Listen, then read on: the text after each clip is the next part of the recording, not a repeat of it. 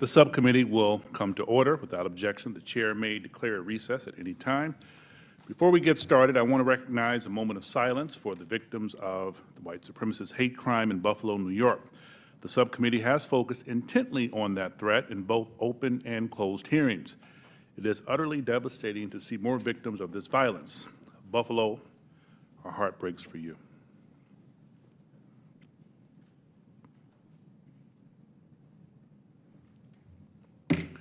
With that, I ask my colleagues to join, we will now turn to the business of this hearing.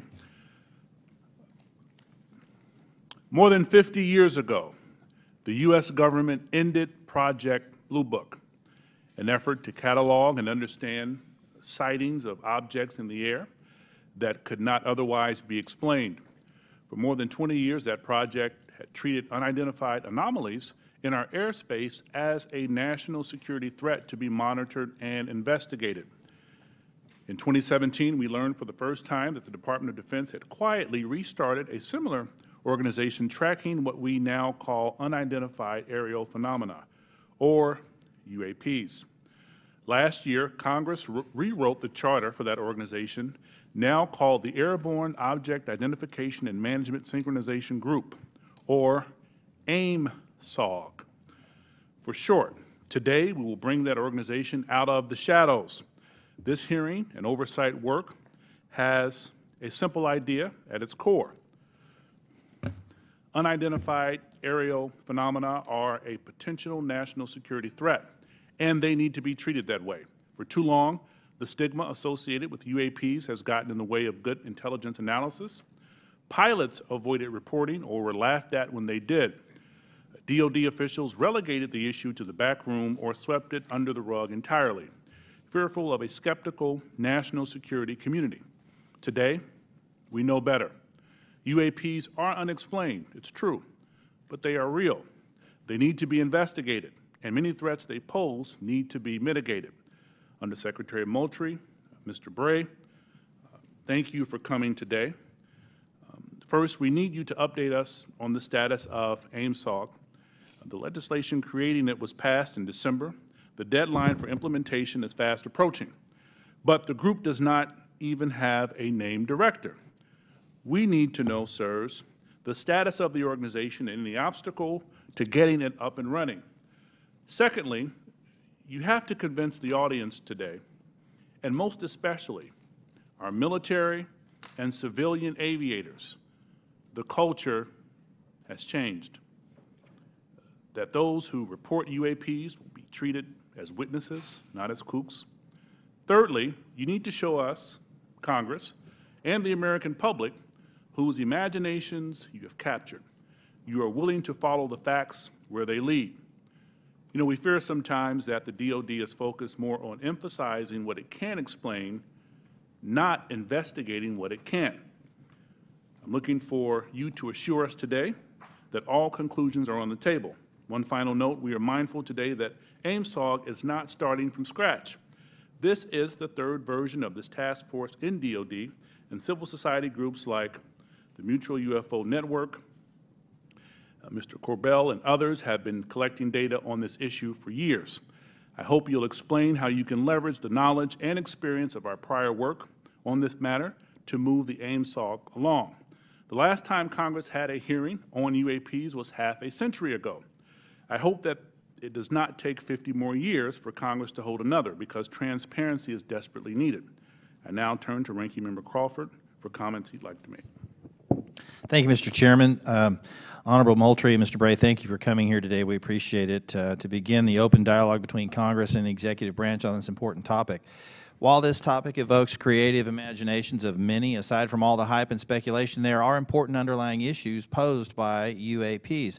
Despite the serious nature of this topic, I have to say I'm more interested in our understanding of Chinese and Russian hypersonic weapon development, or understanding why this administration was so slow to share actionable intelligence with the Ukrainians.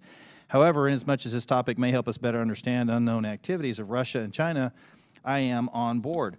The intelligence community has a serious duty to our taxpayers to prevent potential adversaries such as China and Russia from surprising us with unforeseen new technologies. As overseers of the intelligence community, this committee has an obligation to understand what you are doing to determine whether any UAPs are new technologies or not. And if they are, where are they coming from? In general, the IC spends much of its time and resources trying to understand what we call known unknowns. When it comes to foreign nations' weapons systems and sensors, known unknowns are those features that we don't fully understand yet. The challenge associated with UAP is that they are completely unknown and require a more expansive collection and analysis effort. The intelligence community must balance addressing known threats to our national security with preventing technical surprise. We must continue to follow the facts where they lead us and ensure that there are no technical surprises. The IC must take it seriously when there are credible observations of phenomena that seem to perform in ways that could pose a threat to safe flight operations, or that could be signs of a foreign adversary's attempt to develop a strategic technological surprise against the United States. It's also essential that our pilots and others feel they can report UAPs they observe without any stigma for doing so. This is the open, unclassified portion of our hearing. We'll have a closed, classified part later. It's important for the public to know that the classification of information exists to protect national security, not to try to hide the truth. When we're trying to determine if any UAPs are new technologies being developed by foreign governments, we are inevitably going to run into classified information about what new systems and technologies we do know are in the works here or abroad. But where information does not risk national security, it should be shared with our allies and the public when feasible. I hope that we can have your assurance to this end today. It's my hope that the intelligence community will continue to try to determine the nature of UAPs we've observed and will keep Congress fully apprised of all developments. I look forward to this hearing and continued dialogue and oversight with the intelligence community on this topic. And with that, I yield back. Gentleman yields back, and now I will turn to our distinguished chairman, Adam Schiff, for any comments he wishes to make. Thank you, Chairman Carson, for holding this open hearing on unidentified aerial phenomenon and for your leadership on this issue. Holding a portion of our discussion today in open session is critical to the cause of transparency and openness, which was Congress's intent in authorizing and funding this new task force. The larger effort that is being undertaken to study and characterize UAP reports is an important step towards understanding these phenomenon, what we know and don't know. And I look forward to hearing more during both the open session and the closed setting about how DOD and the IC are undertaking that task. UAP reports have been around for decades, and yet we haven't had an orderly way for them to be reported without stigma and to be investigated. That needs to change. UAP reports need to be understood as a national security matter, and that message needs to go out across DOD, the IC, and the whole of the U.S. government. When we spot something we don't understand or can't identify in our airspace, it's the job of those we entrust with our national security to investigate and to report back. That is why it's important that we hold this open hearing for the public to hear directly from the Department of Defense on the steps it's taking to track, analyze, and transparently communicate the work that is being done on this issue. It is also the responsibility of our government and this panel to share as much as we can with the American people, since excessive secrecy only breeds distrust and speculation. I look forward to hearing how the UAP task force is being stood up, what challenges they still face, and how this committee can make sure the task force is able to shed light on one of the world's most enduring mysteries. I thank you gentlemen for your work, and be very interested to hear what you have to say. To me, among the most fascinating questions are these phenomena that we can measure. That is, instruments report there is something there. It is not the human eye confusing objects in the sky. There is something there, measurable by multiple instruments, and yet it seems to move in directions that are inconsistent with what we know of physics or science more broadly. And that to me poses questions of tremendous interest and as well as potential national security significance. So we look forward to hearing what you're able to report to us today in open session, and I want to thank Chairman Carson again for his extraordinary leadership on this issue, and I yield back. Chairman yields back. Thank you. With that, we will start our hearing. Under Secretary Moultrie, the floor is yours, sir. Thank you. Chairman Schiff, Committee Chairman Carson, Ranking Member Crawford, distinguished members of the subcommittee, it's a privilege to be here with you today to address your questions regarding unidentified aerial phenomenon, or UAP. I'm pleased to be joined by Mr. Scott Bray, the Deputy Director of Naval Intelligence, who will speak to the Navy's Unidentified Aerial Phenomenon Task Force, which laid the foundation for the efforts we will discuss today. First, I'd like to thank Congress for supporting the Department's UAP efforts. The NDAA for fiscal year 2022 has helped us to establish a dedicated office to oversee processes and procedures for the timely collection, processing, analysis, and reporting of UAP-related data. What are UAP? Put simply, UAP are airborne objects that, when encountered, cannot be immediately identified.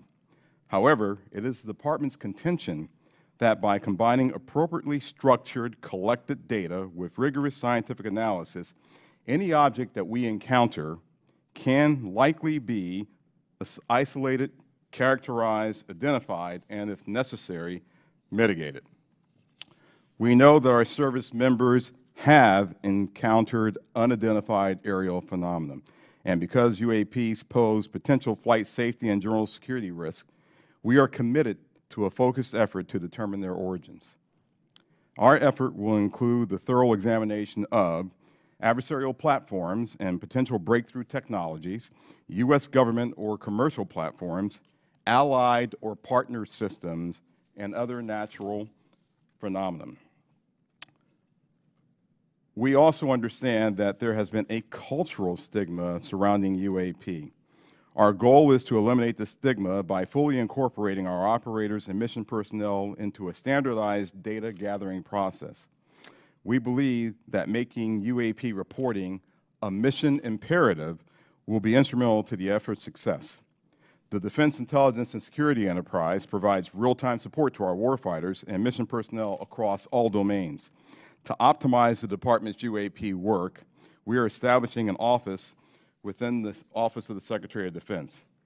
That office's function is clear: to facilitate the identification of previously unknown or unidentified airborne objects in a methodical, logical, and standardized manner.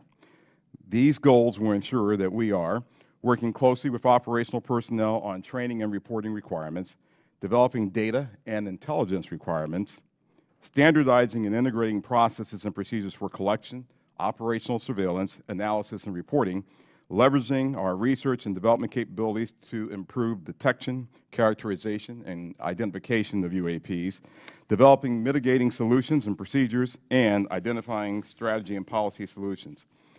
This effort will maximize collaboration and build upon already existing relationships with the Office of the Director of National Intelligence, the FAA, DHS, and the FBI.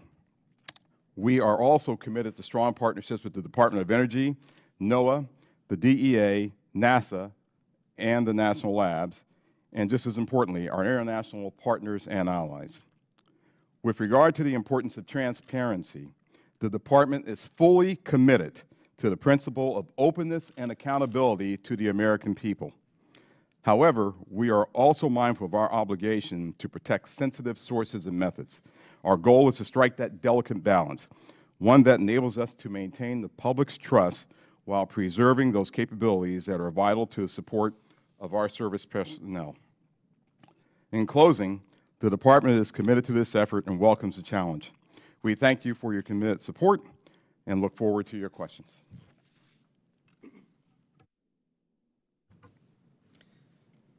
Chairman Schiff, Chairman Carson, Ranking Member Crawford, and committee members, thank you very much for the opportunity to be here today to highlight the ongoing work of the Department of Defense regarding unidentified aerial phenomena.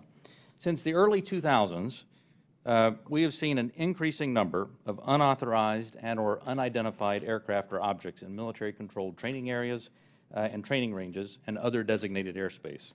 Reports of sightings are frequent and continuing.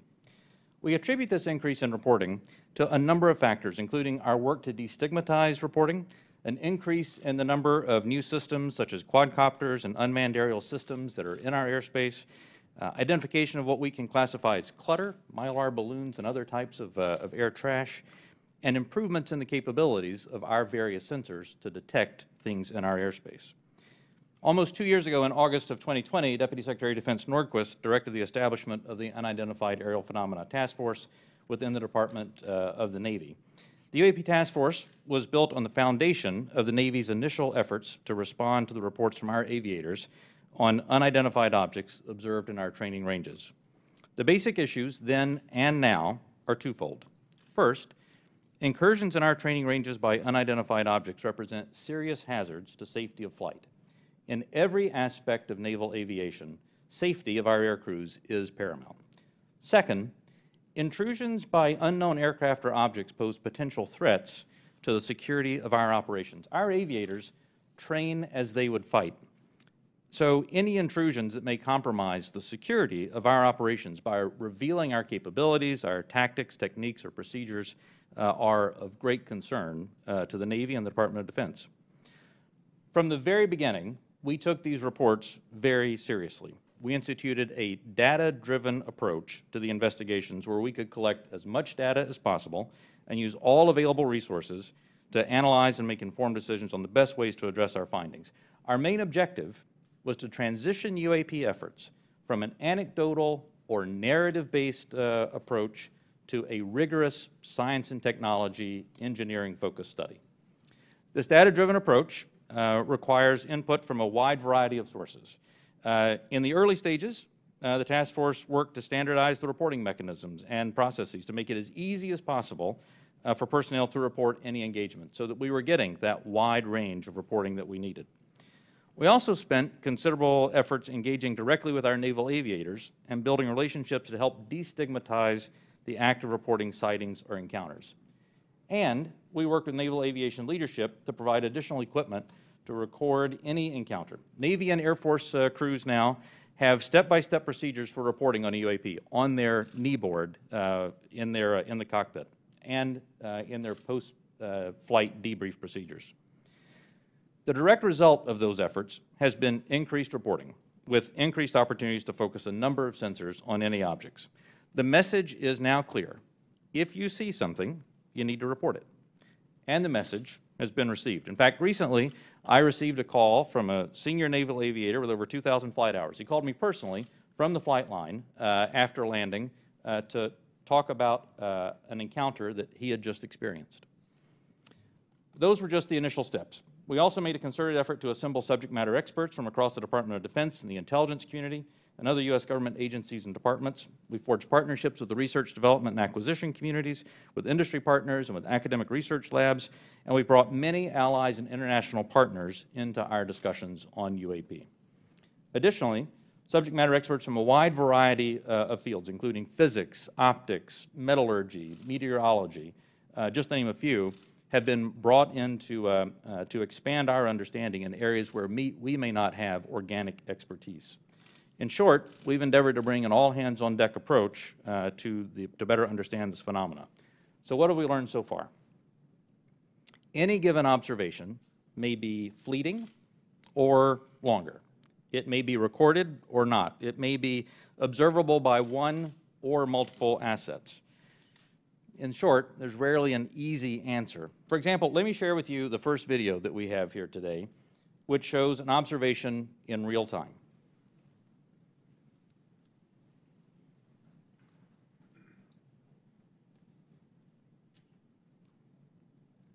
There it was.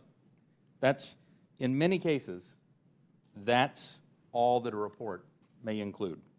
And in many other cases, we have far less than this. As we detailed in both the unclassified and classified versions of the preliminary assessment released by the Office of the Director of National Intelligence last June, this often limited amount of high-quality data and reporting hampers our ability to draw firm conclusions about the nature or intent of UAP. As detailed in the ODNI report, if and when individual UAP incidents are resolved, they likely fall into one of 5 potential explanatory categories: airborne clutter, natural atmospheric phenomena, U.S. government or U.S. industry developmental programs, foreign adversary systems, or a other bin that allows for a holding bin of difficult cases and for the possibility of surprise and potential scientific discovery. We stand by those initial results. Since the release of that preliminary report, the UAP Task Force database has now grown to contain approximately 400 reports. The stigma has been reduced. We've also made progress in resolving the character of a limited number of UAP encounters. For example, let me show you a couple of another video and image taken years apart in different areas. In this video, U.S. Navy personnel recorded what appears to be triangles, some flashing, recorded several years ago, off the coast of the United States. This was recorded while the U.S. Navy ship observed a number of small unmanned aerial systems in the area. And importantly, the video was taken through night vision goggles with a single lens reflex camera. These remained unresolved for several years.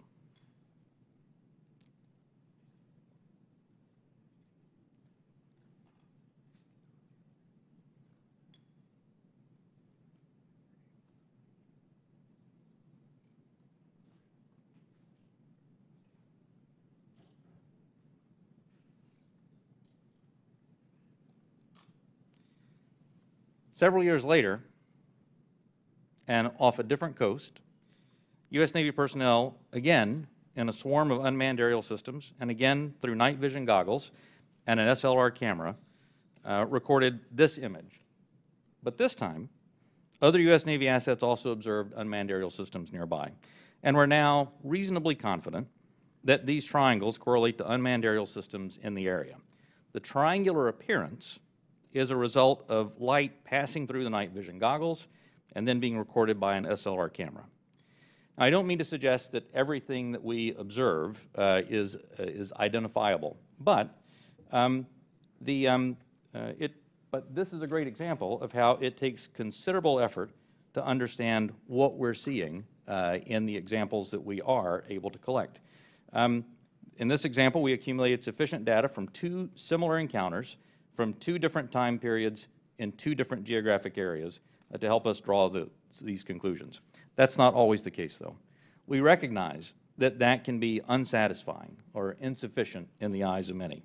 This is a popular topic in our nation, with various theories as to what these objects may be and where they originate.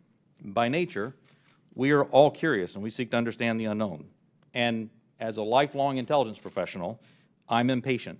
I want immediate explanations for this as much as anyone else.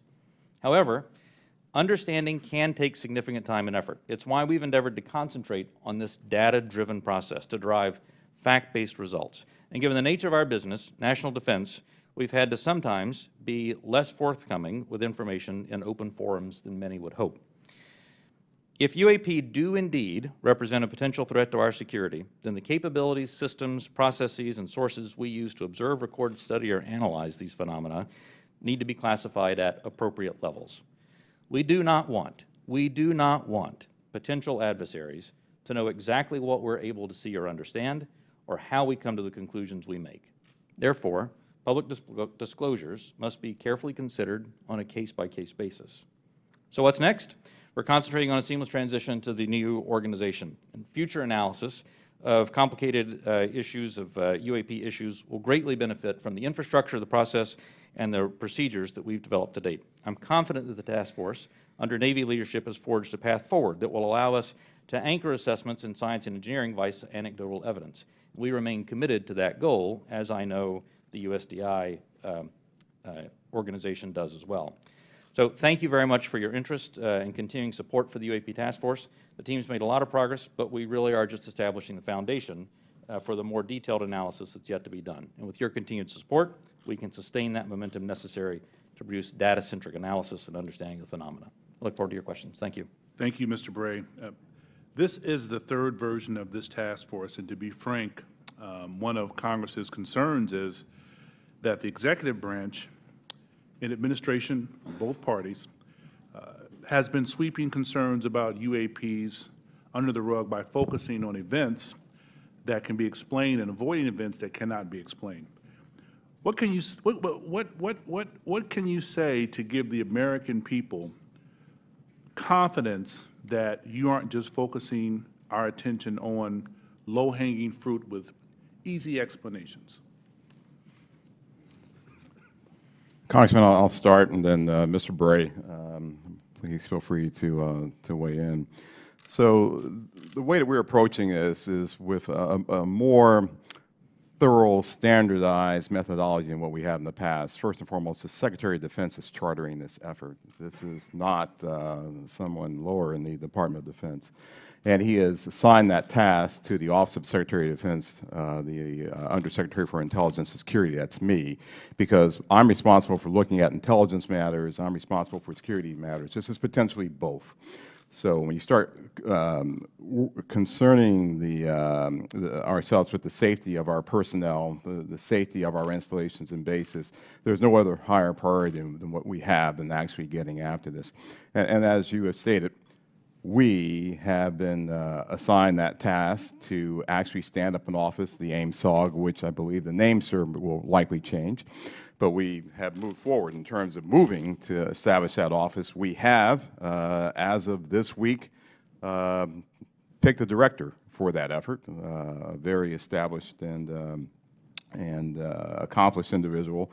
We've identified spaces. We've worked with personnel across the Department of Defense with the services, and we've worked with the IC, which is on board in helping us work through this standardized methodology for now, bringing in data, analyzing that data, and reporting that data in the appropriate method and appropriate means so we can either get it to our service personnel to ensure their safety, or get it to you and the Congress and to the public to ensure that you have oversight to what we're doing. So, chartered by the Secretary of Defense, standardized, and really a methodical approach.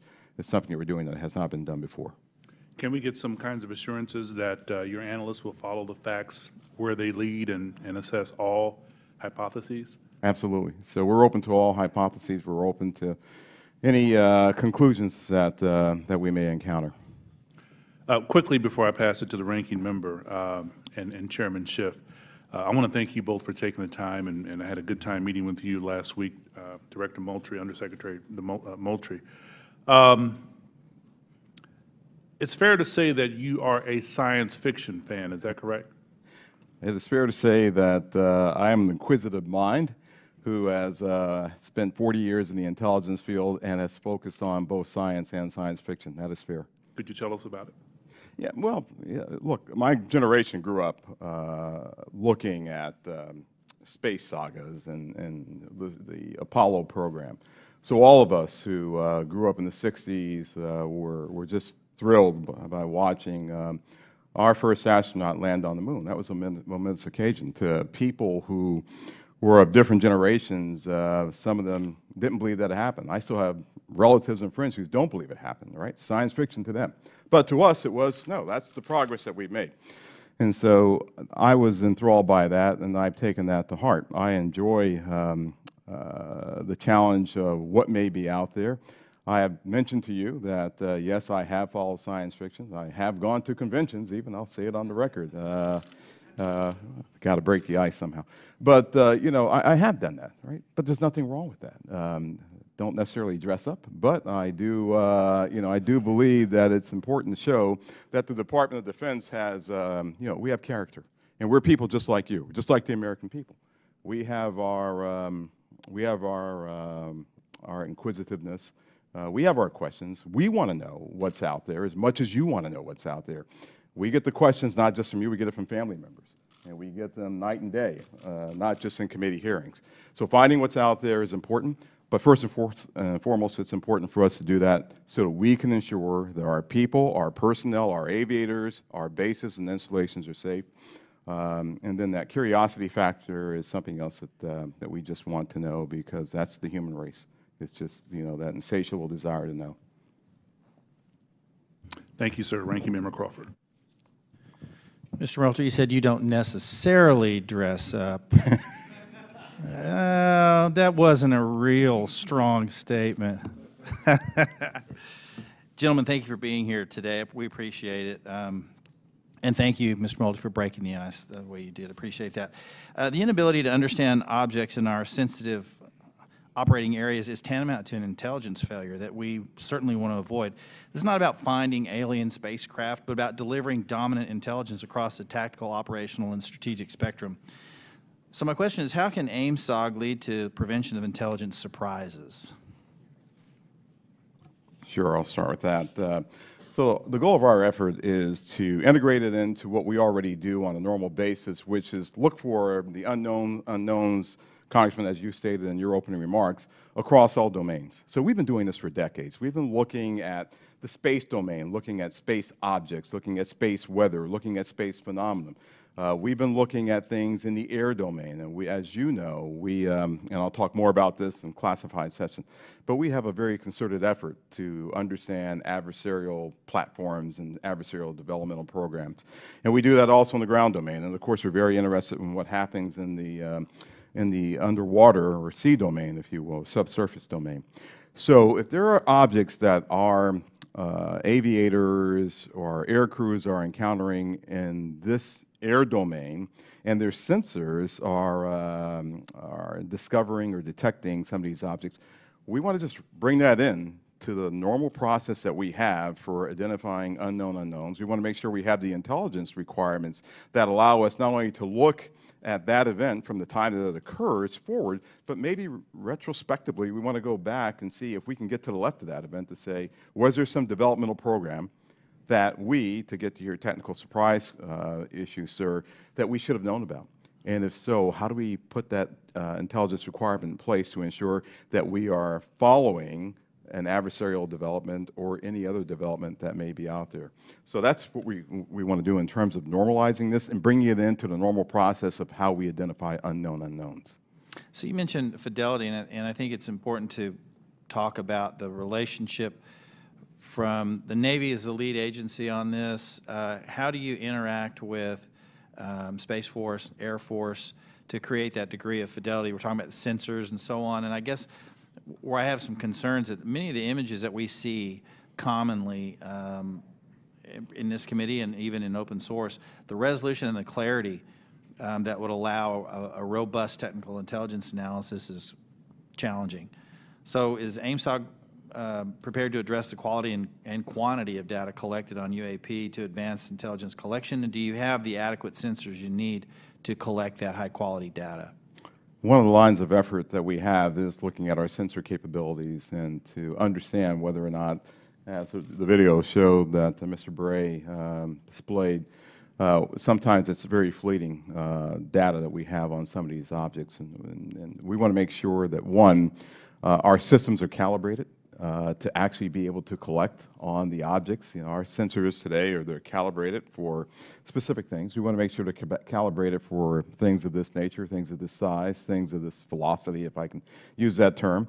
We want to make sure that once we have that data is stored in some standardized method that we can then extract and that we can feed into our system real time. So we do not want this to take some prolonged period of time for us to get that data. But our goal is absolutely to have that high fidelity information that we get from all sensors, and we want to be able to integrate that with what we may have off of ground-based sensors. So whatever we may have on a platform, whatever we may have on the ground, whatever we may have from other sensors that we may have in different domains, we want to be able to integrate that all and get this integrated picture as we would, as I said, with any other unidentified objects or things that we are tracking as a part of our normal intelligence responsibilities. Thank you. Last question, Mr. Bray, if you would. I'm a Navy pilot. I've encountered a UAP. Walk me through the reporting protocol once I see something that I think needs reported. The first thing that aviator would do after landing as a part of their normal debriefing is they would contact their intelligence officer. Their intelligence officer would then walk them through first filing a, data preservation to ensure that, that whatever sensor data may be on the aircraft, that we preserve that so that it's available for later analysis. Second, they would actually fill out a form that includes details like where they were operating, altitudes they were operating, speeds, what they observed, whatever sensor data they may have recorded from that.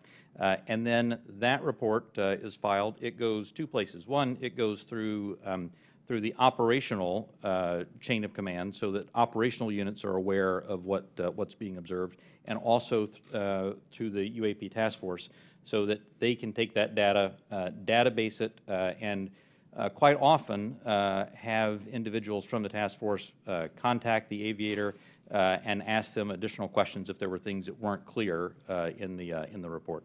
That then goes into a database where we begin to compare it with other observations that we have, again, comparing for locations, comparing for altitudes, speeds, shapes, if any RF emissions were detected from the platform, all of that, so that we can try to reach some conclusions on that. Thank you. Yield back. Gentleman yields back. Chairman Schiff. Thank you, Mr. Chairman. Mr. Bray, can you rerun that first image that looked like it was outside of a plane window?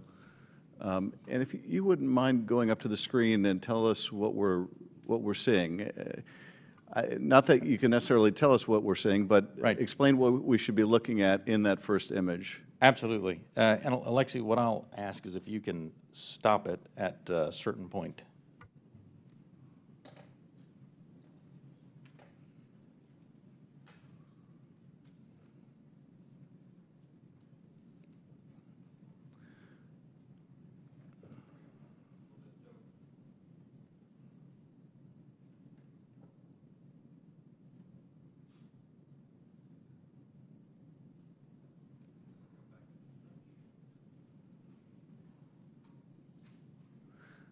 And are we looking outside of a civilian aircraft window? Is that what we're looking at? You're looking outside a U.S. Navy F-18. Okay. And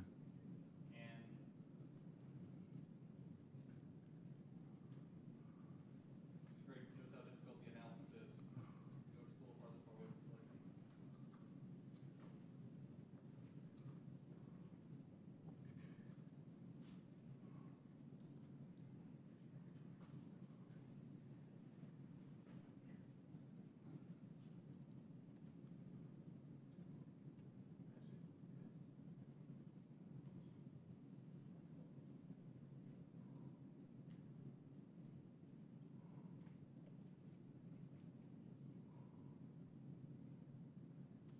As you can see, finding UAP is harder than you may think. What you'll find eventually on this, when we find the right frame, is for literally about one frame here is a spherical object that passes right through here, passes right through there because the aircraft is moving pretty fast in this direction with the flyby of it. And it is a, Is that it right there? that is it. There we go, off in the distance. Can you point to the screen again what we're supposed to be looking at?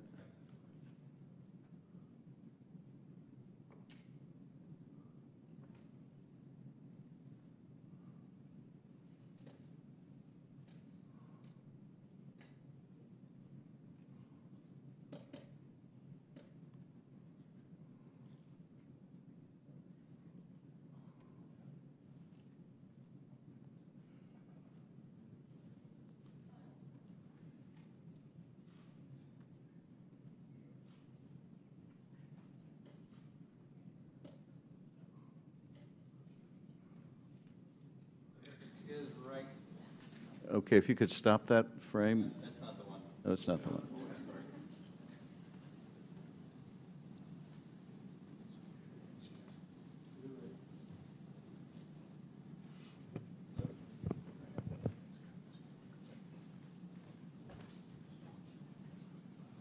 Alexi, just push play. Let's see if.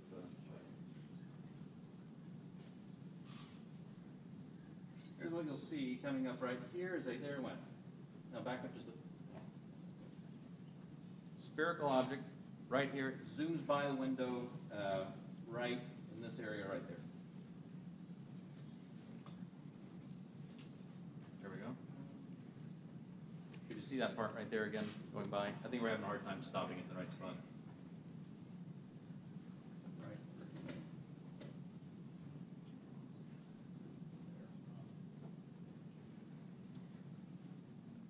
Okay. So as you can see, it's difficult, and I think a part of the issue here is the laptop we're working with is not as easy for stopping that video in the right spot. We'll describe what we have seen in that.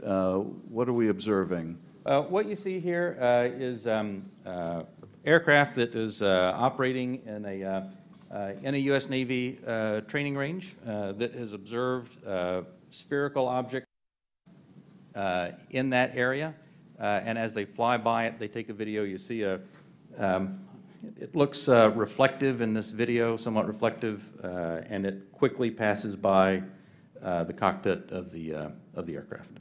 And is this one of the phenomena that we can't explain? I do not have an explanation for what this specific object is. And is this one of the situations where it is, that's the object that we're looking at right there? Thank you. And is this a situation where it was observed by the pilot and it was also recorded by the aircraft's instruments? We'll talk about the multi-sensor part in a later session. But in this case, we have at least that. In the Director of National Intelligence 2021 unclassified report, the ODNI reported 144 UAPs between 2004 and 2021, 80% of which were recorded on multiple instruments. And I take it, with respect to some of those, you had a pilot seeing them if it was observed by a pilot, right, and you had multiple instruments recording it. So you really have three sensors, the human sensor and two technical sensors detecting the object, is that? For the majority of incidents that we had in the last year's report, the majority had multi-sensor data. When I talk about the 400 reports that we have now, that number will certainly go down because a lot of those new reports that we have are actually historic reports that are narrative-based. So that percentage will go down just as a factor of the fact that the destigmatization has resulted in more narrative reports. And that's the object we're looking at right there now, right? That's it right there. Okay. Last year's report also said that of those 144, 18 of them reportedly appeared to exhibit unusual flight characteristics, appear to demonstrate advanced technology, and some of them appeared to remain stationary in winds aloft, move against the wind, maneuver abruptly, or move at considerable speed without discernible means of propulsion. That's pretty intriguing. And if you're able to answer this in this setting, are we aware of any foreign adversary capable of moving objects without any discernible means of propulsion? I think I would, without discernible means of propulsion, I would say that we're not aware of any adversary that can move an object without discernible means of propulsion. The question then becomes, in many of these cases where we don't have a discernible mean of propulsion in the data that we have, in some cases there is likely sensor artifacts that may be hiding some of that. There's certainly some degree of something that looks like signature management that we have seen from some of these UAP, but I would caution. I would simply say that there are a number of events in which we do not have an explanation, and there are a small handful in which there are flight characteristics or signature management that we can't explain with the data that we have. We'll continue. Those are obviously the ones that are of most interest to us. Earlier, when we asked about how you avoid technological surprise, the biggest way you avoid technological surprise is by collecting this type of data and by, importantly, calibrating the assumptions that you go into with how you do that analysis. I'll tell you, within the UAP task force, we have one basic assumption, and that is that generally speaking, our sensors operate as designed. And we make that assumption because many times these are multi-sensor collections. We make no assumptions about the origin of this or that there may or may not be some sort of technology that we don't understand. That's, I think, the key to avoiding technological surprises, by calibrating those assumptions. And finally, with respect to the second two videos showing the small triangles, the hypothesis is that those are commercial drones that, because of the use of night vision goggles, appear like triangles. Is that the operating assessment? Some type of drone, some type of unmanned aerial system, and it is simply that light source resolves itself through the night vision goggles onto the SLR camera as a triangle. And have we, in order to prove that hypothesis, flown a drone and observed it with that same technology to see whether we can reproduce the effect? The UAP Task Force is aware of studies that have done that. Okay. Thank you, Mr. Chairman. I yield back. The gentleman yields back. Dr. Winstrup. Thank you, Mr. Chairman. Thank you all for being here. My first question is, through this process where there's been sightings, have the sightings been stationary, or have they always been sighted from a moving object, from a plane or a ship that may be moving? Have these reports ever come from a stationary object being observed in the sky? The UAP Task Force does have reports from stationary, reports from a stationary observer. Because there's a difference observing something when you're moving as Right. well. It's physics, right? So that's Right. why I asked that question. Are we capable, or have we made any breakthroughs, or anyone made any breakthroughs, to be able to cite something and make some determination at all of its composition, whether it's a solid or a gas? Is there any such capability? From Not asking what, I'm just... Right. From some of the returns, I mean, it's clear that that the majority, well, it's clear that many of the observations that we have are physical objects from the sensor data that we have. Well, gas is physical, is a physical object. It can be, and so, and you see where I'm going with this. I'm trying to determine what it is we're looking at. So if we can decide if something is a solid or a gas, and if there have been any conclusion on its capabilities, like its capabilities of movement, of turning, going, 180 degrees or 90-degree turn, anything along that line that we've been able to determine. Within the, and again, I should point out that, that there is not a single explanation for UAP. There are a lot of different things that are unidentified aerial phenomena. Basically, we really don't know much on that. That's all I'm trying to get at. And I'm pleased that you have protocol right now for our military, but are there any non-military reports coming forward of similar events, or is it all coming from military? The UAP Task Force has a very good working relationship with the FAA. They have very good working relationship with other parts of the U.S. government so that we can ingest reports from Do we have from any those sources. reports non-military? Yes. Thank you. That's my question. And do we need to put out protocol for civilians that may be in that arena, like through FAA? Do you think that would be appropriate and helpful? I think standardized reporting, without a doubt, is key to helping us get to ascertain what some of these are. I think it would be important as well. Do we, there are other people besides the U.S. that have had these experiences and reported them? Is that correct? There are, that's correct. Is it all of our allies, or is it allies and adversaries? What have we learned publicly? So some of that, I think, sir, we'll save for closed session. Well, that goes to my next question. Publicly, have others made anything which would not have to be considered closed? I don't want you to answer what they've said necessarily. Allies have seen these. China has established its own version of a UAP task force, so clearly a number of countries have observations of things in the airspace that they can't identify.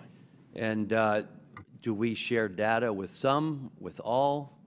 Are they sharing with us? We share data with some, and some share data with us. But not necessarily all that have publicly reported something? That's correct. Okay. And I think that's an important thing, and for the other session, actually, that we don't discuss that now.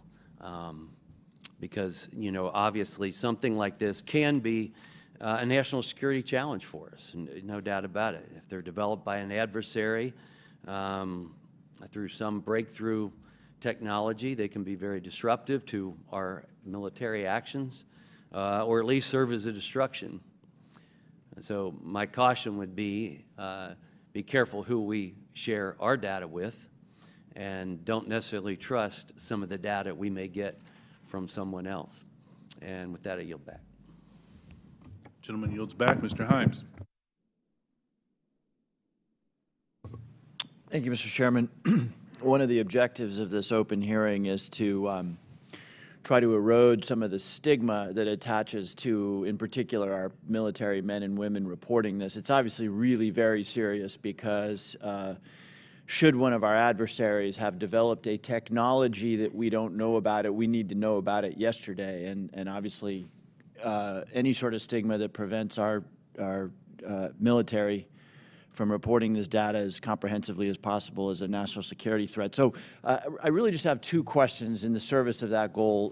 The first is, the chairman asked that we run that video again. Most people, when they see a video, we're all used to seeing things from a car, seeing things from a sidewalk. Very few people have the experience of observing something through night vision goggles at Mach 1.5. So just talk for a minute about, if you would, whichever of you is most appropriate, how radically different observation is at high speed and 3-dimension than it is for most of us who walk around and drive cars. So the first thing I think that's important to note about this is there are lots of things when you are moving very fast and an object is between you and a stationary reference point like the ground, it gives a lot of different impressions about how quickly something is or isn't moving. And it actually means that it is a challenge, especially with narrative-based data, to get a lot of information on that. That's why the sensor data is so important, because things do happen very quickly, as you see there. And sometimes things that happen very quickly, something may be moving very slow. That aircraft is moving quite fast. How fast that object is moving that goes by is probably very slow. So I guess my point is that an observation, either a visual observation or a electronic observation, infrared or whatever, looks radically different than it does to most people. Even instruments are on gimbals and that sort of thing, so that creates a very unusual view to, again, those of us who are used to seeing things in 2 dimensions largely. And second question. I think, Mr. Bray, you said something that I want to unpack a little bit. A number of these UAPs, you said, we can't explain. Again, in the service of sort of reducing speculation and conspiracy theories, we can't explain can range from a visual observation that was distant on a foggy night, we don't know what it is, to we've found an organic material that we can't identify, right? Those are radically different worlds. So when you say we can't explain, give the public a little bit better sense of where on that spectrum of we can't explain we are. Are we holding materials, organic or inorganic, that we don't know about? Are we, picking up emanations that are something other than light or infrared that could be deemed to be communications? Give us a sense for what you mean when you say we can't explain. Sure. When I say we can't explain, I mean exactly as you described there, that there is a lot of information, like the video that we showed, in which there's simply too little data to create a reasonable explanation. There are a small handful of cases in which we have more data that our analysis simply hasn't been able to fully pull together a picture of what happened. And those are the cases where we talk about where we see some indications of flight characteristics or signature management that are not what we had expected. When it comes to material that we have no material. We have detected no emanations within the UAP task force that would suggest it's anything non-terrestrial in origin. So there's, when I say unexplained, I mean everything from too little data to the data that we have doesn't point us towards an explanation, but we'll go wherever the data takes us. Again, we've made no assumptions about what this is or isn't. We're committed to understanding these, and so we'll go wherever that data takes us. Thank you. That's very helpful, and so I think it bears emphasis. When you say we can't explain, everything that you can't explain is in a bucket called data. Is that correct? And that would mean data collected by sensors, visual observations, everything that we can't explain, quote unquote, is in a bucket called data. Right. A narrative report from the early 2000s, if it just had a little bit of information on it, would be in our database and it would be unresolved. I would add to that it's insufficient data. I mean, that's one of the challenges we have. Insufficient data either on the event itself, the object itself, or insufficient data or plug-in with some other organization or agency that may have had something in that space at that time. So it's a data issue that we're facing in many of these instances, Congressman. Understood. Thank you very much. Yield back. Gentleman yields back. Mr. Gallagher. Thank you, Mr. Chairman. Thank you for allowing me to join this hearing. I really appreciate the witness's testimony. Mr. Moultrie, as the chairman mentioned, DoD had an initiative to study UFOs in the 1960s called Project Blue Book. It's also been well reported in our briefing and in other places that we have more recent projects, specifically ATIP. Could you describe any other initiatives that the DoD or DoD contractors have managed after Project Blue Book ended and prior to ATIP beginning? Did anything also predate Project Blue Book? So I can't speak to what may have predated Project Blue Book. I mean, of course, there's Roswell and all these other things that people have talked about over the years. I'm familiar with Blue Book. I'm familiar with ATIP. I haven't seen other documented studies that have been done by DoD in that regard. So you're not aware of anything in between Project Blue Book and ATIP? I'm not aware of anything that's official that was done in between those two. Okay. Hasn't been brought to my attention. Okay. Additionally, are you aware of any other DoD or DoD contract programs focused on UAPs from a technological engineering perspective? And by that I mean, are you aware of any technology initiatives focused on this topic other than initiatives focused on the individual case investigations? I am not aware of any contractual programs that are focused on anything related to this other than what we are doing in the Navy Task Force and what we are about to launch in terms of our effort. Same question for you, Mr. Bray. Same answer, not aware of anything outside what we are doing in the UAP Task Force. So just to confirm, you're not aware of any technology or engineering resources that have been focused on these efforts besides what we've mentioned today? Once again, I'll say no contractual or programmatic efforts that are involved. And the reason why I qualify it that way, let me qualify it that way. I can't speak to what people may be looking at in the department. Somebody says, I'm looking at something that may be unidentified, and I can't speak to that. I speak to official programs that we have on the record.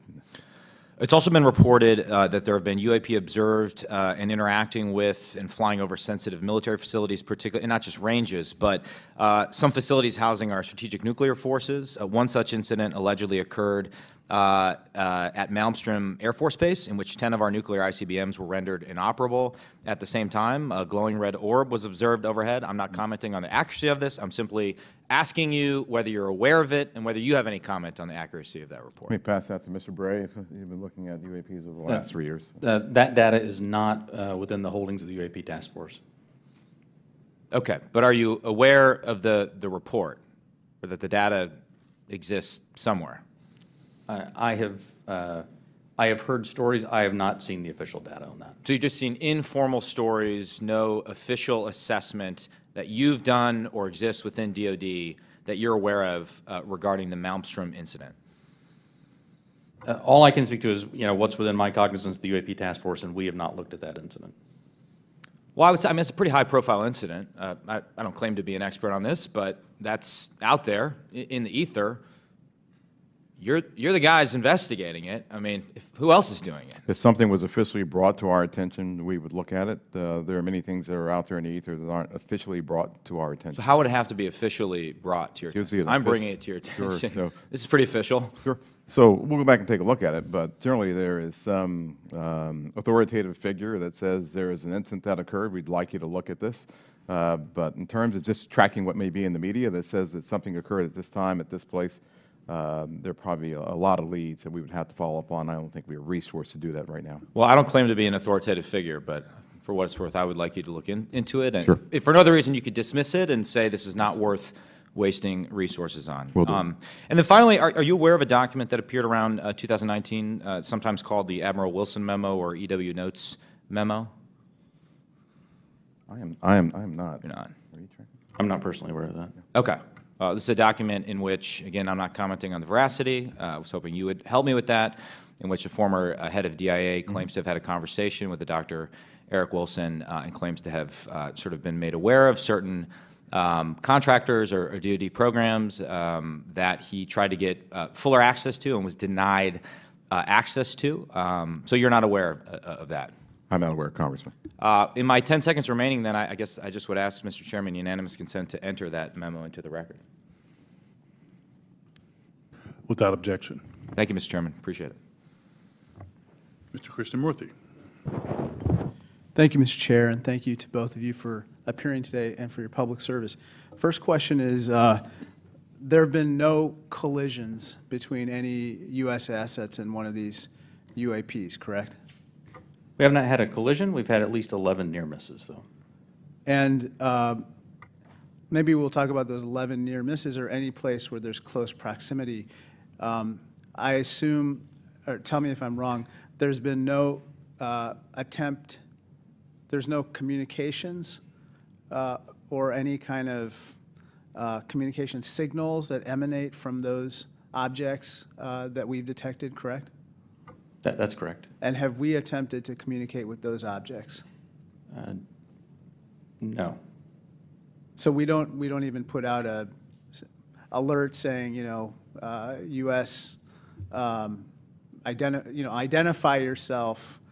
You are, within our flight path or something like that. We haven't said anything like that. We've not put anything out like that. Generally speaking, for example, in the video that we showed earlier, it appears to be something that is, unmanned, appears to be something that may or may not be in controlled flight, and so we've not attempted any communication with that. Okay, so, and I assume we've never discharged any armaments against a UAP, correct? That's correct. How about wreckage? Have we come across any wreckage of any kind of object that has now been examined by you? The UAP task force doesn't have any wreckage that isn't explainable, that isn't consistent with being of terrestrial origin. Do we have any sensors underwater to detect on submerged UAPs? Anything that is in the ocean or in the seas? So I think that would be more appropriately addressed in closed session, sir. Okay. I think one of the biggest questions that I have is, we say with a lot of probability, we say they, quote unquote, probably do represent physical objects, close quote. When we say probably, is that because we cannot conclusively say that they are physical objects? In the task force report, when I say probably represent physical objects, most of them represent physical objects. There could be some that are more of a meteorological phenomena, something like that, that may not be a physical object in the sense that most people think of something you could go up and touch. But the ones where you say most of them represent physical objects, can you say that they are definitely, like with 100% certainty, that they are physical objects? I can say with certainty that a number of these are physical objects. Okay, so we can't rule out that some of them may not be physical objects. So, some certainly could be a sensor anomaly or something like that. Some could be. Now, how about with regard to UAPs? We've talked about UAPs on training areas, but obviously there's some sensor bias. I would think we put sensors in training areas. How about with regard to non-training areas? Do we track what's in open source and what civilians and others have tracked, and have we found similarities to what they've observed in terms of UAPs in non-training areas to the ones that are in training areas? The UAP task force has worked very hard to make sure the data set that we're working with is a data set that we have very good control over that data. So we have some partnerships with FAA so that we get some of that, so we get that reporting in. But if it comes to just open source reports or someone says that they saw something, that generally does not make it into our database. So basically, it sounds like we have a good partnership with FAA, but apart from FAA, we don't have partnerships with other agencies or other entities that might be tracking so that we could enlarge our data set to make comparisons. So we will. So that's the goal of this next effort, will be to expand that relationship with the rest of government and the interagency, so we can understand what they're seeing, what we're seeing. We can correlate on each other's holdings Because and I hopefully think, resolve this. sorry to interrupt, but I think that we might have a bias right now going on with regard to just reporting on UAPs being in training areas when we don't really track what's happening elsewhere. Last question, have our encounters with UAPs altered the development of either our offensive or defensive capabilities or even our sensor capabilities? We'd save that for the closed session. Okay, great, thank you. Mr. LaHood. Thank you, Mr. Chairman, and want to thank the witnesses for being here today. Obviously, this topic of UAPs has attracted a lot of interest in people that are curious about this hearing today. As we talk about, and I would say there's a lot of what I would call amateur interest groups that are involved in the UAP field.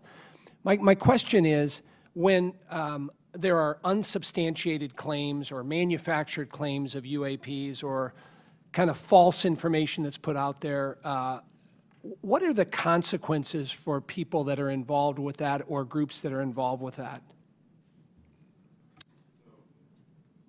So one of the concerns that we have is that there are a lot of individuals and groups that are putting information out there that that could be considered to be somewhat self-serving. We're trying to do what's in the best interest of, one, the Department of Defense, and then two, what's in the best interest of the public, to ensure that we can put factual-based information back into the mainstream and back into the bloodstream of the reporting media that we have, so people understand what's there. It's important because we are attempting, as this hearing has drawn out, to understand, one, what may just be natural phenomenon, two, what may be sensor phenomenology or things that were happening with sensors, three, what may be legitimate counterintelligence threats to places that we have or bases or installations, or security threats to our platforms.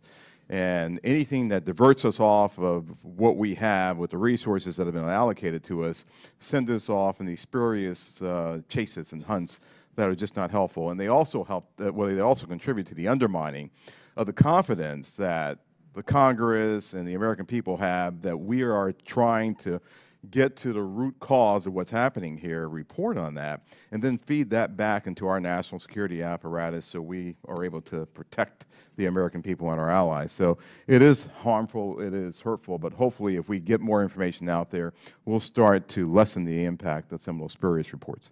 So just taking that a step further, so that misinformation, false narratives, manufactured, so what are the consequences? Are there legal consequences? Are there examples that you can give us where people have been held accountable by this misinformation or disinformation? I can't give you, any examples where somebody's been legally held liable for putting something out there, but... Well, I guess what's the deterrent from people engaging in this activity? I don't know. I don't have that answer. That's something that, welcome the dialogue with Congress to talk about that with the members who, help legislate those laws to say what should be the legal ramifications that we could use to potentially hold individuals accountable, whether it be citizens or information that might be injected into our media by other forces or other countries, if you will. And in terms of DOD's review and analysis in this field, I mean, is there a standard in place when it comes to UAPs? I mean, is there any guidance you look to that's codified in law or otherwise within DOD that kind of sets out the standards for UAPs and what to look for? I think that's part of what the group that we're standing up now will be chartered to do. We're actually, from my organization, we'll be looking at policy and standards that we have to come to you and work with you to actually put in place and promulgate across our government. Thank you. I yield back. Gentleman yields back. Mr. Welch. Thank you. I'm going to follow on the line of questions from Mr. LaHood. Gentlemen, what seems incredibly difficult for you is that there's two almost competing but different narratives. One is no one knows whether there's extraterrestrial life. It's a big universe, and it would be pretty presumptuous to have a hard and fast conclusion. And then if there is, it's not beyond the realm of possibility that there is some exploration coming here. And that underlies a lot of the reports you get. I think Mr. LaHood was asking about that. People think there must be extraterrestrial life, and it's not at all beyond the pale that there would be a visit here.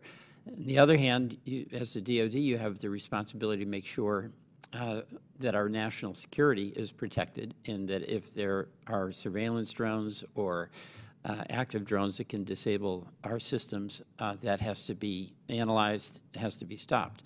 So how do you divide how do you separate your responsibilities where you get all these reports from folks who maybe in good faith, maybe not, believe that you should be investigating every possible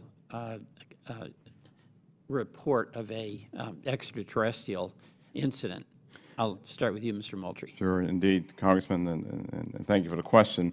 It's important that we, as a part of this effort, really build out the relationship that we have with others, including NASA, and for the reasons that you just pointed out. So there are elements in our government that are engaged in looking for life in other places, and they have been doing that for decades, right? They've been searching for extraterrestrial life. There are astrobiologists who have been doing this too. We're a part of that same government, and so our goal is not to potentially cover up something if we were to find something. It's to understand what may be out there, examine what it may mean for us, if there are any, from a defense perspective, any national security implications or ramifications, but then to work with organizations as appropriate, if it's a weather phenomenology with NOAA, if it's a potential for extraterrestrial life or an indication of extraterrestrial life, with someone like NASA. So the transparency actually is very important. Completely. For public consumption. Completely. But we're going to have a classified briefing, and without going into the details of what kinds of secrets that we can't share here, what is it, what are we protecting? I don't know if you can answer this question in this open forum, but in fact, your perception of what it is we have to, quote, protect. So I think right now what's really important for us to protect is how we know certain things. So there are a lot of things that we know, whether it be about the thinking of other leaders around the world, the weapon systems that are being developed, or how we detect things that may be threats to us. Many of those things are the result of some of our most sensitive sources and methods, and we'll use those things not just for this effort, but those same sources and methods are used to help protect us from adversaries and from others who might mean to do us harm. There aren't separate UAP sensors. There's not a separate UAP processing computer. There's not a separate UAP dissemination chain or whatever. So it's the same process. It's the same system that we have that helps us do all that. We need to protect that because this is something that we're looking at, but we're sure there are going to be other things that we'll look at in the future that will need those same sensors, we'll need those same sources and methods to help us do. So we're protecting the fact of that this nation has developed capabilities that enable us to know what may be threats to us and to counter those threats before they become something of a national issue. Thank you very much. I want to thank both you, Mr. Bray, and you, Mr. Moultrie, for your appearance today. I yield back. Gentleman yields back. Gentlemen, beyond videos, is there a range of other information that the executive branch has that would be valuable to the American people while protecting sources and methods, obviously? The details of individual encounters, including the time, place, and details of an encounter, and does the AIMSOG have a clear and repeatable process for considering public release as part of the process? Chairman Carson, and do you commit to building that process if it's not in place? The UAP Task Force, the security classification guide that the UAP Task Force has been operating under that I approved really was meant to protect those sources and methods and meant to protect any knowledge that an adversary intelligence entity may gain from understanding what we're tracking, how we track it, or when we're tracking it, or if we're not. And so that has been an important piece in the balance between transparency and preserving our warfighting advantage, because the U.S. military does train as it would fight. What I will commit to is, at least for that material that's under my authority as the Deputy Director of Naval Intelligence, for information that we have, when it does not involve sources and methods, and when we can, with a reasonable degree of confidence, determine that it does not pose a foreign intelligence or national security threat, and it's within my authority to do so, I commit to declassifying that. So I believe very much in the transparency of this, and we work very hard to balance that with our national security needs. And I'll just add, Congressman, just over the last 3-4 months, I think that the intelligence community and the national defense apparatus have disclosed more information on various events than it has in probably the previous 10 years. You have our commitment to work closely with the Director of National Intelligence and others in the declassification and downgrading of intel apparatus to ensure that we can get whatever information that we can out to the American people and to the public writ large. Greatly appreciated, sir. Ranking Member Crawford.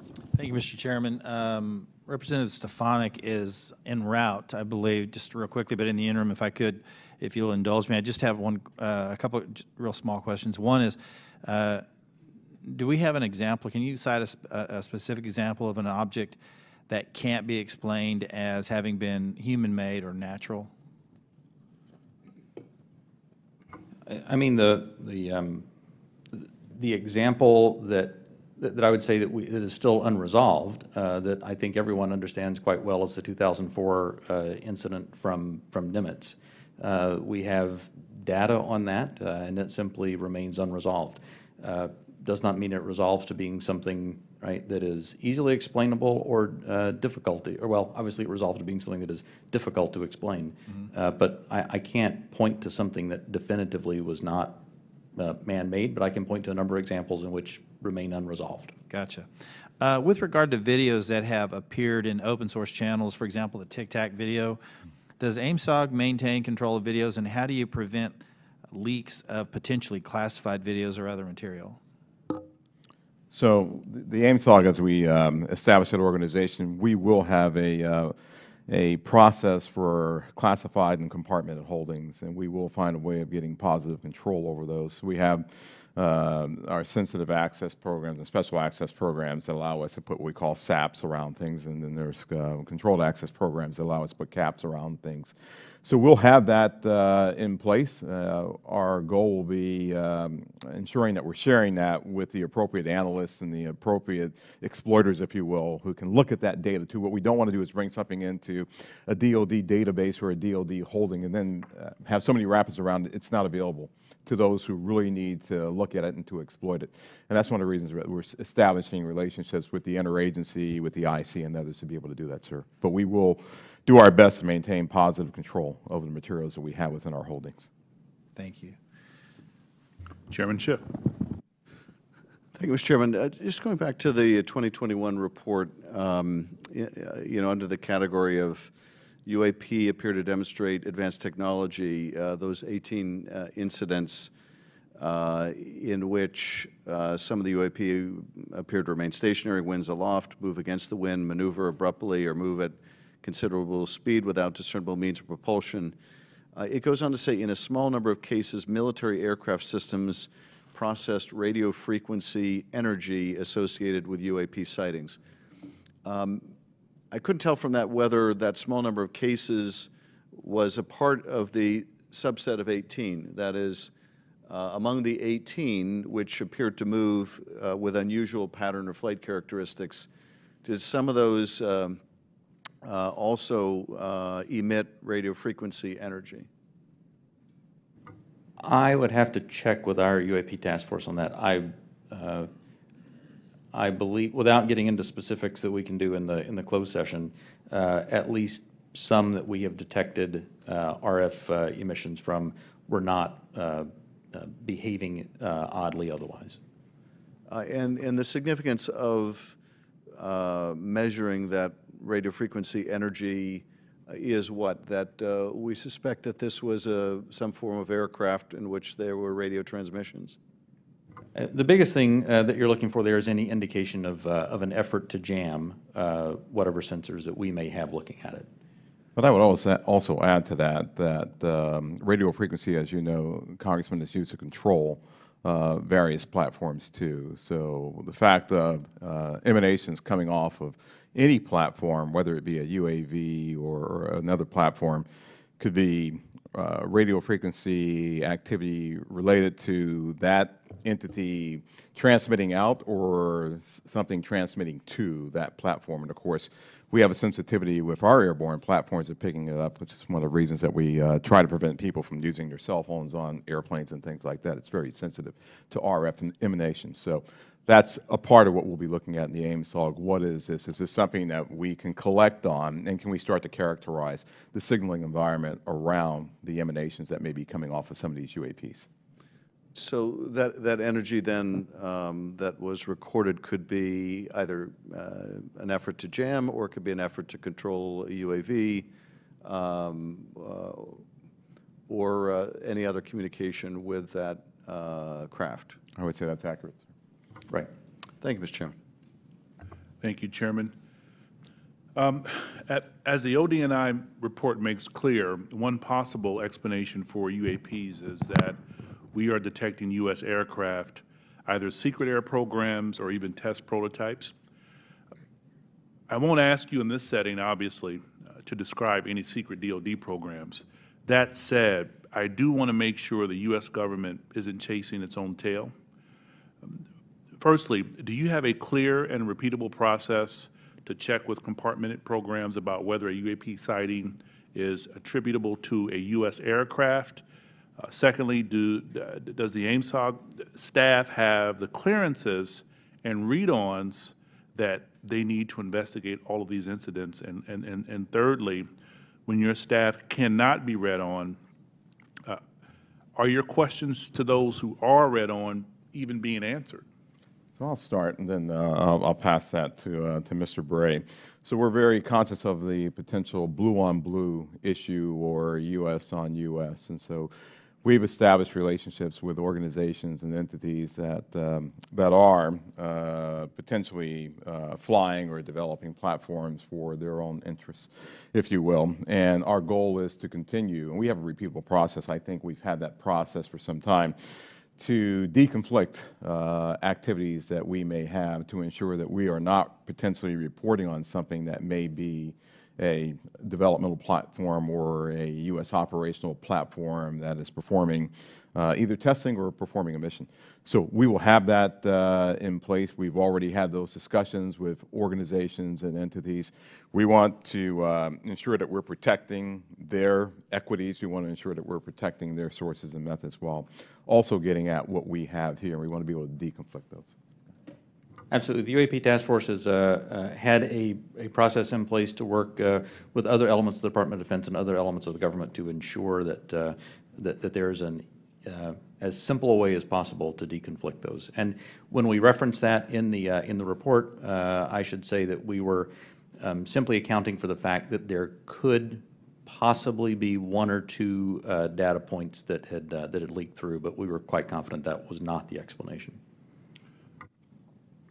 How are you all liaisoning with Space Command? Specifically, how are you partnering with the parts of the U.S. Space Command responsible for space domain awareness? And how, if at all, are you partnering with the Space Force to analyze UAPs? The UAP Task Force has a very good relationship with Space Force, as it does with the rest of the Department of Defense. We have pulled analysts in from Space Force to ensure that that we're availing ourselves of that expertise, as well as any other material they may have that would be helpful. And Congressman, as you know, Space Force and Space Command, they have responsibility for space domain awareness. So what we've done, we coordinated with Space Force, we coordinated with their J2, and she is on board in terms of helping us plug into what they have and for us to have this interactive exchange of information and data. And we're doing that with all the services, not just with Space Force or Space Command. Thank you, sir. Ranking member, any additional questions? All right, Chairman Schiff. All right, with that, I want to thank you all for taking the time out. I also want to thank my colleagues on both sides of the aisle for participating in this very historical and important hearing. I think it's one of the few times we can demonstrate some degree of bipartisanship around UAPs and UFOs, so I love it. Appreciate it. Thank you. And we will see you all. We will recess this hearing for the moment and return in a closed session at noon.